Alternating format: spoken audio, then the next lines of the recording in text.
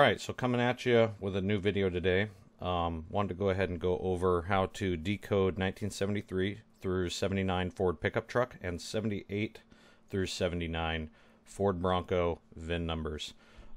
This is a topic that has been touched on a lot of forums, so I'm not going to go too in depth with this. I did want to kind of clarify some things that you can't really get with regular VIN decoders over going through particular year model manuals from Ford.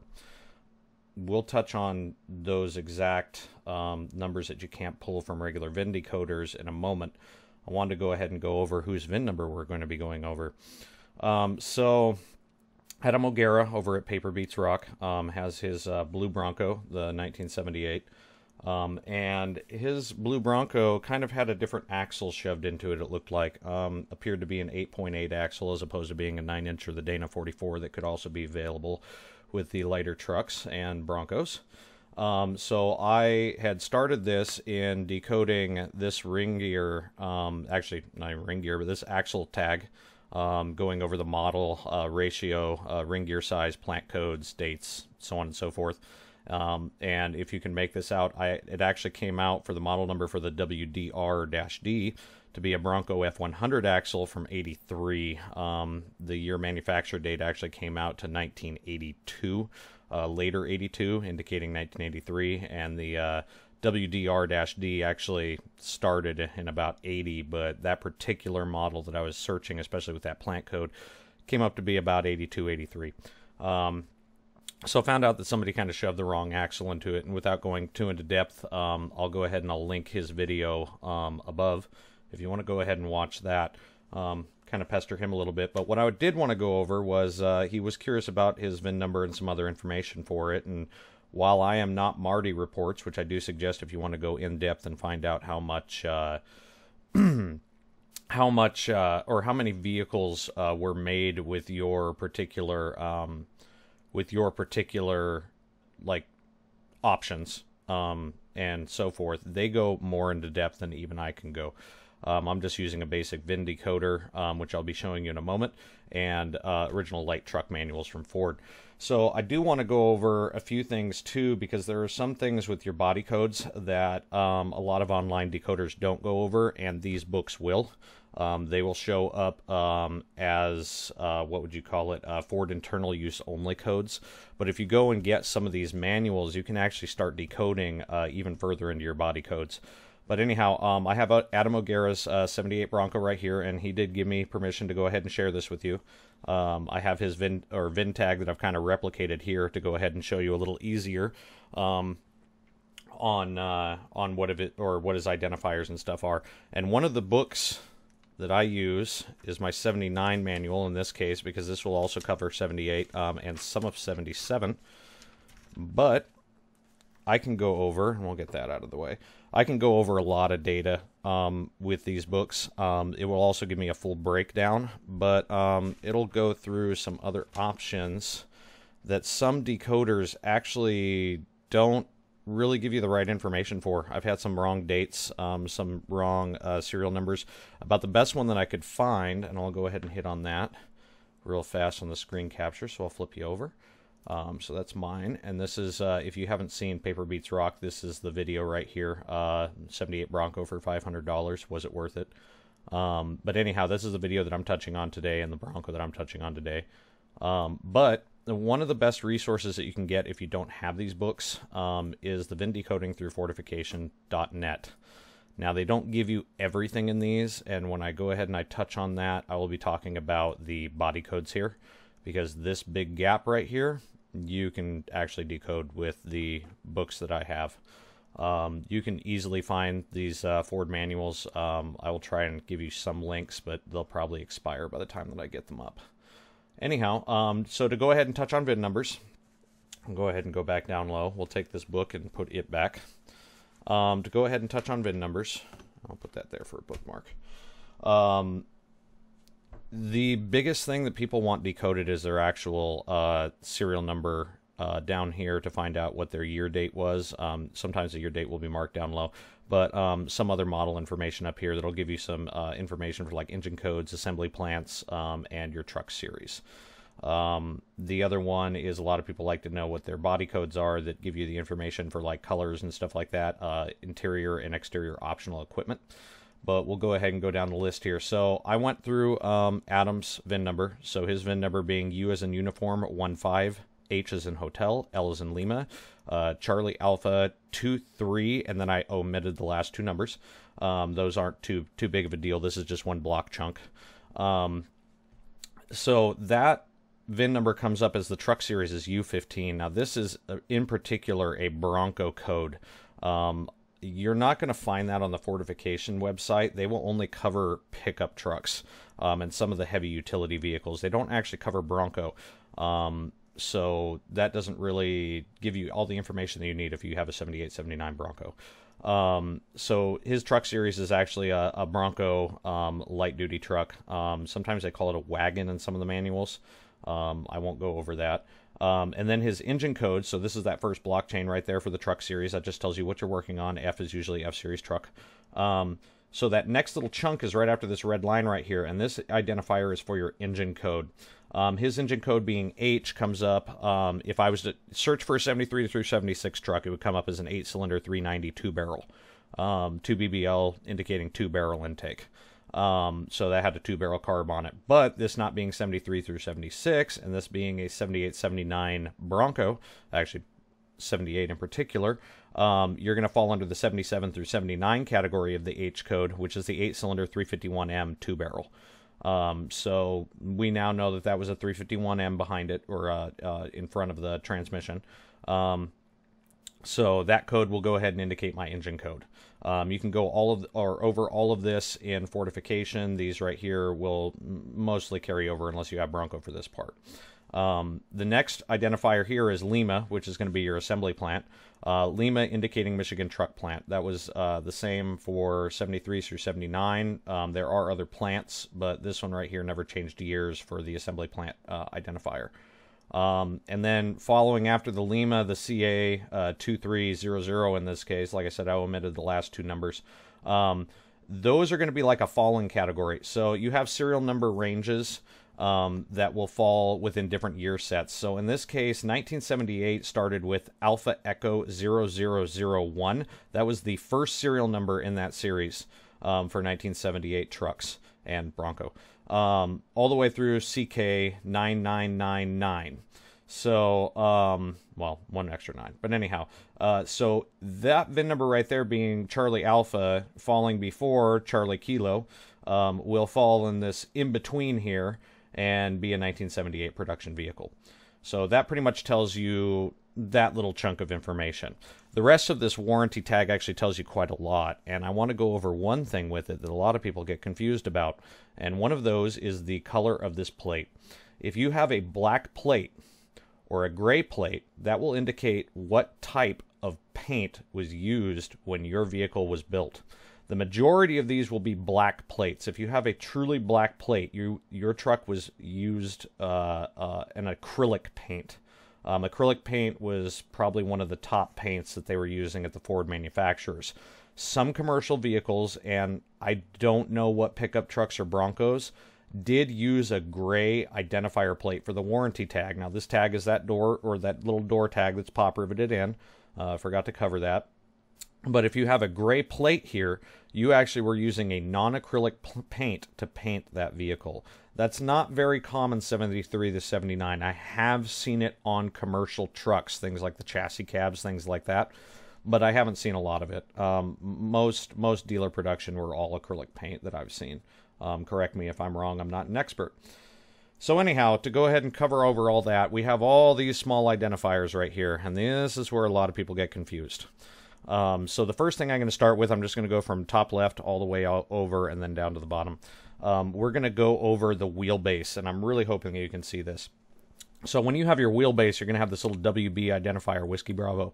And that right there is going to tell you the actual inches between center of axle to center of axle, between your front and rear axle, how long that is, your wheelbase. That can make a big difference in like towing, other things. So this being a Bronco, it's going to be 104 inches. That is a very short wheelbase. You know, about the average for most trucks is going to be like 133, standard cab, stuff like that. You can get larger and whatnot. I have like my F350. I do not recall what the wheelbase is right off the top of my head, because that's one thing I don't always remember. Sorry, coffee in the morning. That always kills me.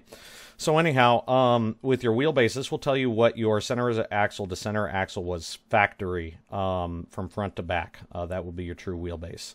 That's just measured in inches. The next one you're going to have is your color code. This color code being S indicates that it was a 73 to 79 color. I'm sorry, 73 to 79. And this color had two different names. There was dark blue metallic and midnight blue metallic. I do not know which one was used when. Some of that gets covered over at Fortification, and I will jump over onto that. They will give you color codes for your exterior paint, and you can go ahead and go through and dig through all of these. So this one being S, we got 5 over there. You have dark blue metallic, midnight blue metallic right there. And that was a color that was used from 73 to 79. Now, if you really want to get in depth in this, you can get the PPG color codes. Some people have scanned those. You can also still buy them. They were a book that was provided to dealers and also people that were dealing with PPG paints. PPG, I think, was the original supplier from what I recall. Correct me if I'm wrong there. So anyhow, you can go ahead and decode your colors all through here. That's not a huge deal. They give you a lot of stuff for, finding your plants and everything else here too. Just to touch on them, I do like Fortification, but they're not perfect. So going back to Adam's VIN tag, the next thing that we will have is your model code. So the model code is listed right here. Now, some people will see some of these and they'll see things like you have an F350 and it says F355. That doesn't necessarily mean that you're a heavier truck. Or like it's a 355 truck. It's not telling you that your F-150 is an F-152. In this case, this is a U-150. So this indicates that this is a slightly heavier truck. Most of the body or the model codes that you'll look up, it will just give you a standard identifier here. In this case, four-wheel drive Bronco wagon. That is actually what Ford calls that. You can kind of get into different capacities, but that's easier to figure out with your axle codes and your GVW weights, which we'll go over in a second. So this being GVW, this just gives you the basic range of what this is. It's essentially like a 150 truck, like an F-150 pickup truck, just it's a Bronco because it's U-code. Anything that's U-code is going to be coming up as a Bronco wagon. So the next one is the one that I want to kind of touch on both on Fortification and on here. So when you go through your body codes, which is located here, the Charlie Alpha 2, this is kind of 3 different sections here. Now, if you go over Fortification's things for the body code, which I have broken down here, they will tell you that the middle digit is for Ford internal use only. These I like to do through the Ford manuals. Fortification used the Ford Truck Master Parts Catalog from '79 to go ahead and decode some of these. Well, the Master Truck Parts Catalog doesn't give you as much information as the Light Truck Shop Manual, and I'll be showing you that in a moment. So we have the CA2, so you have to think of this as different digits. So we have the C. C coming up from the body code in this book here comes up as vinyl bucket seats. That does not give you the color. That's just what type of bucket seat or seat that you had. This will give you different identifiers. You can get like a bench seat, folding bench seat, things like that. This is the vinyl bucket seat being a Bronco because it would have had a center console in it. This second identifier will tell you the color of the interior. That will tell you door panels and usually the seats, just the upholstery. But we'll go ahead and swap over here to Fortification real fast. And Fortification for the body code will go through the first digits. So you have B through G, K through O, 2 through 6. This one being a C code, you're going to be B through G. It doesn't really give you anything for what B through G means.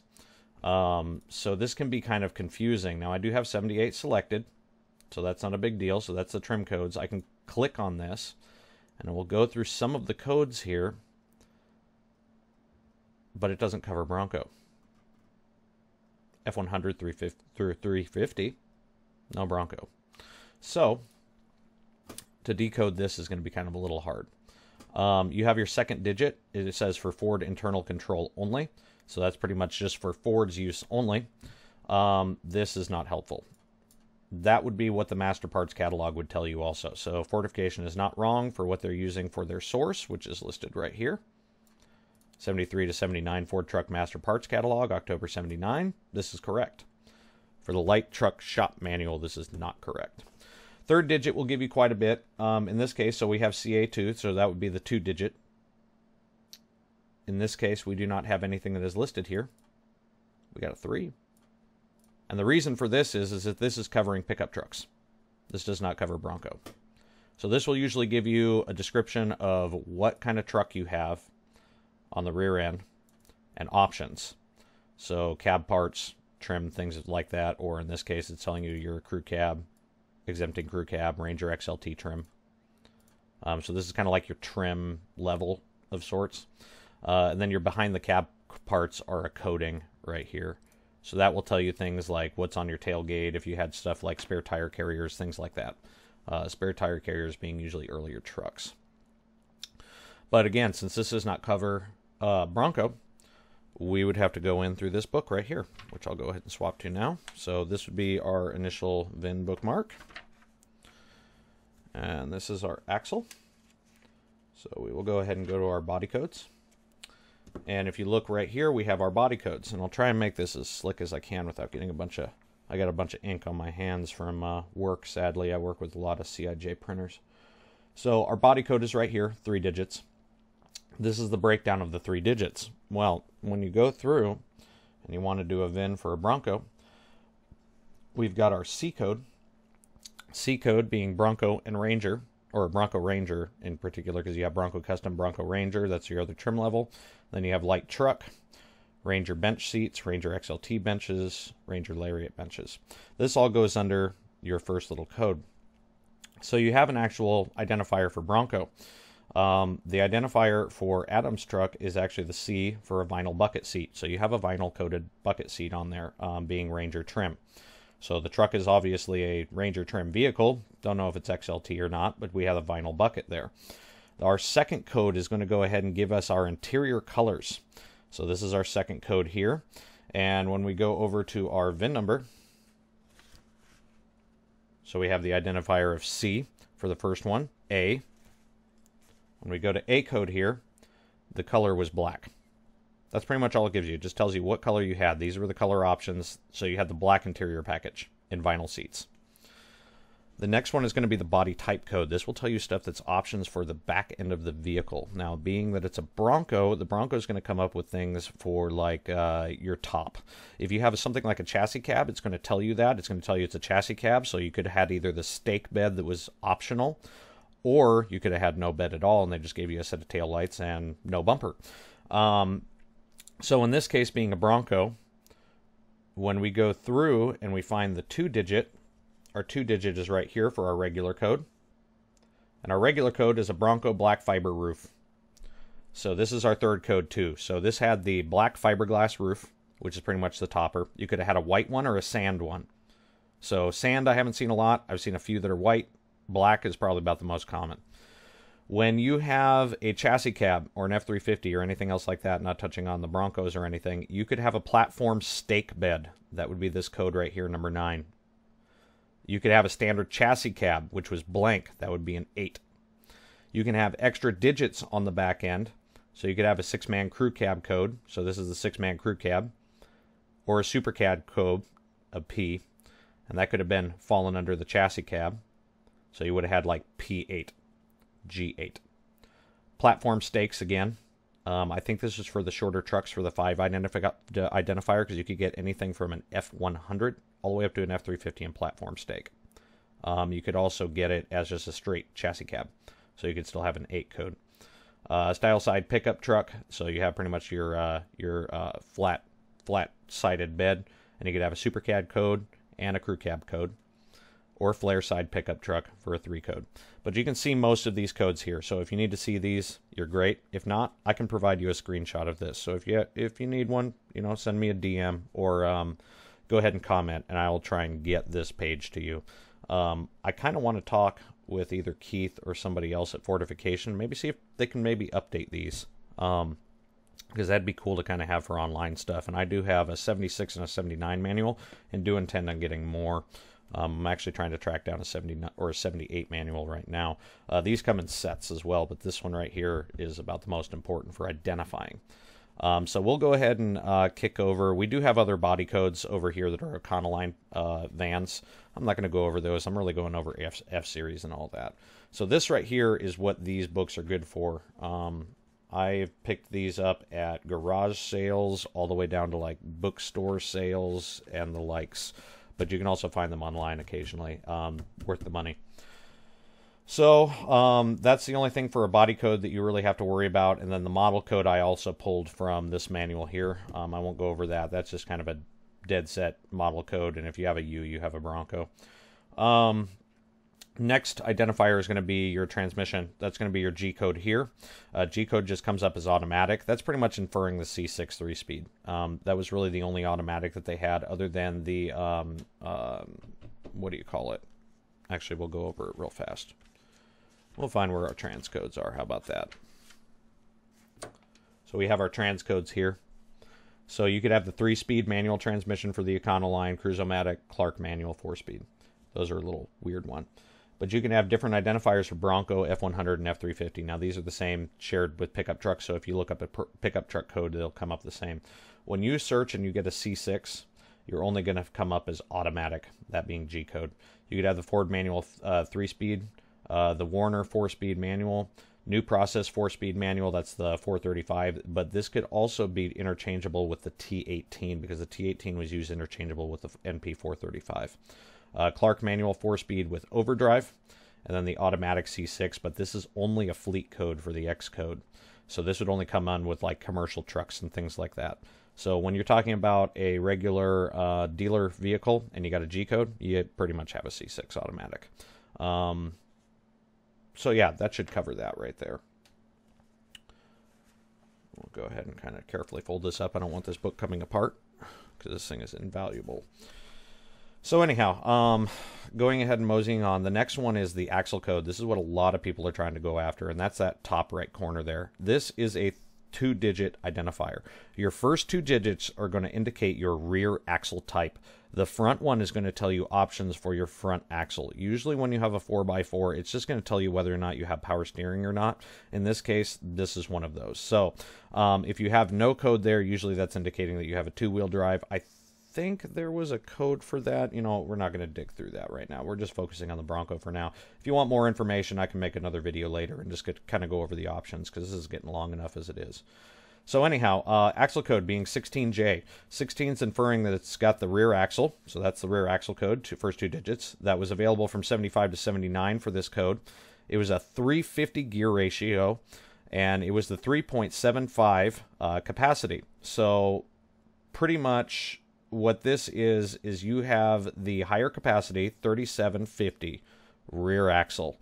The 3750 rear axle was a 9-inch.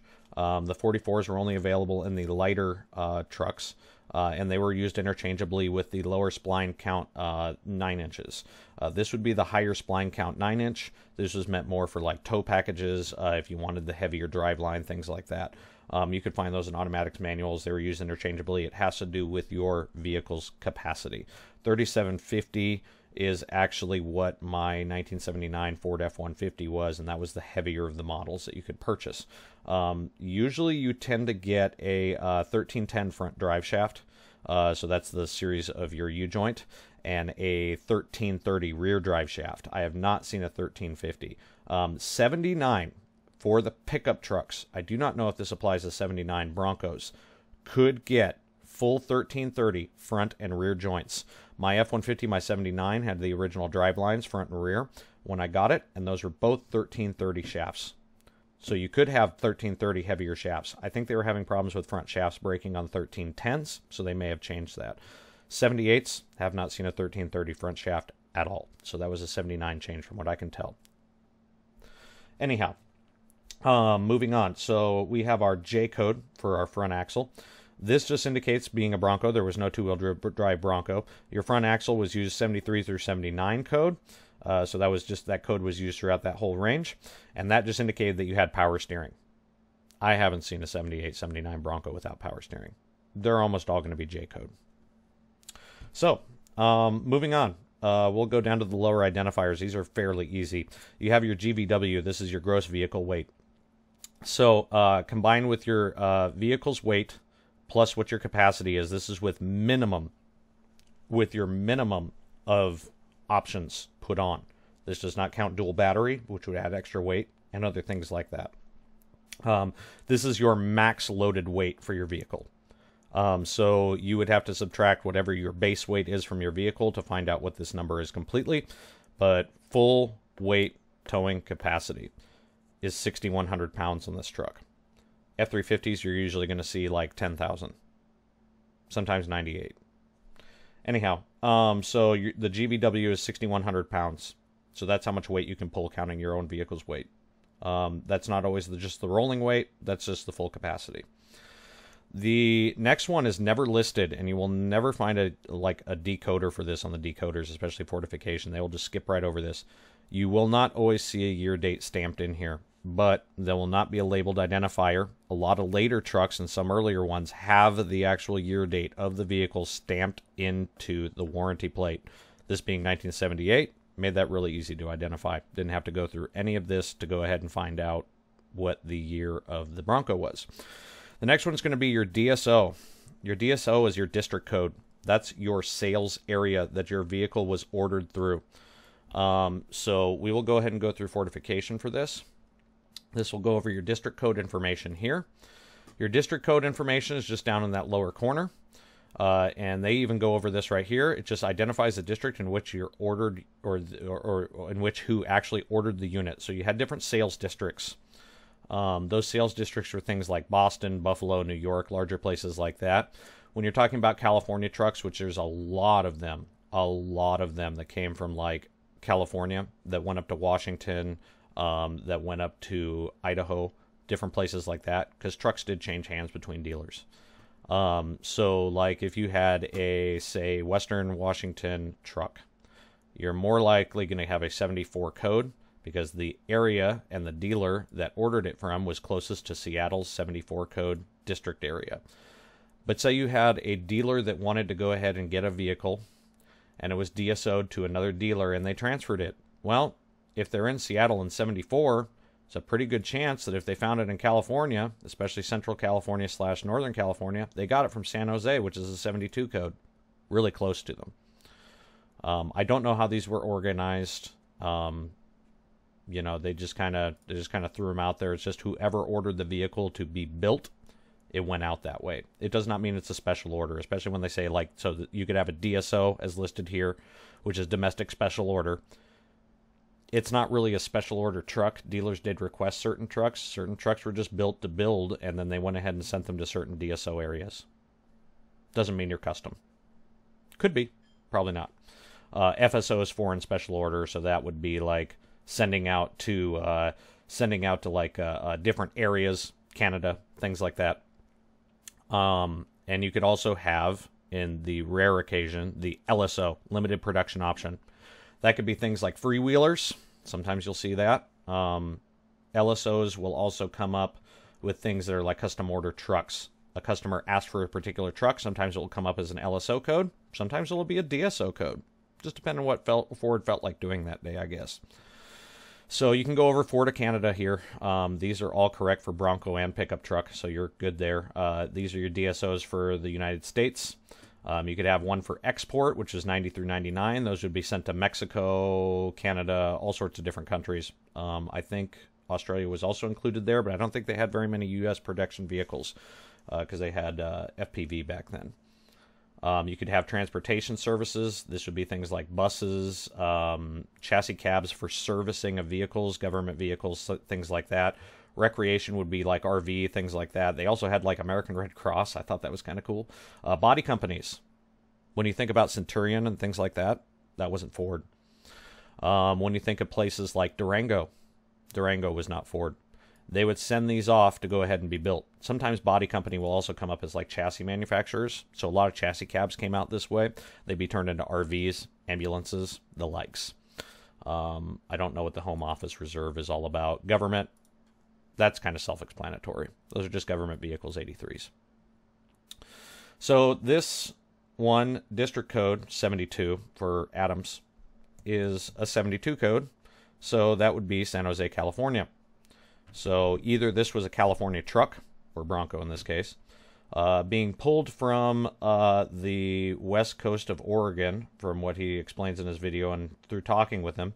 It could have been a truck that was driven up from California, was originally a California sales truck, or it could have been at a dealer, and maybe it sold out in Portland or who knows where else.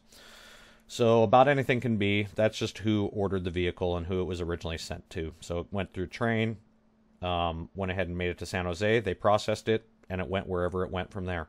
But anyhow, I hope this kind of goes over some of the stuff with VIN codes. I'll probably touch on this again when I decode my 79. This is not a replacement for going to like a Marti report. Marti report is a really, really good resource. I'll leave their link in my description below. But as far as going over VIN plates for your warranty code, which by the way, this is not legally a VIN number. It even lists it right on there.